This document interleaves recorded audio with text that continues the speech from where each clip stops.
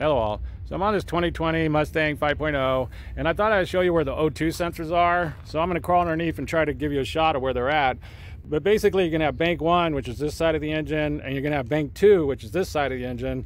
Bank 1 sensor 1 is going to be down on the exhaust right before the catalytic converter, and bank 1 sensor 2 is going to be right on the catalytic converter, and it's going to be the same on this side. You're going to have bank 2 sensor 1 is going to be right before the catalytic converter. Bank 2 sensor 2 is going to be right on the catalytic converter. So I'm going to try to give you a screenshot up underneath here, even though it's kind of tight, just to give you an idea what it looks like.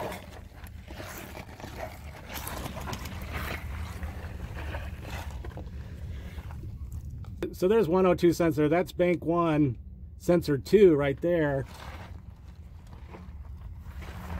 And it's kind of dark, you can't see up and in there, but bank 1 sensor 1 is going to be right up behind here, right up behind the starter, right inside there, right before the catalytic converter, right up on the top right there.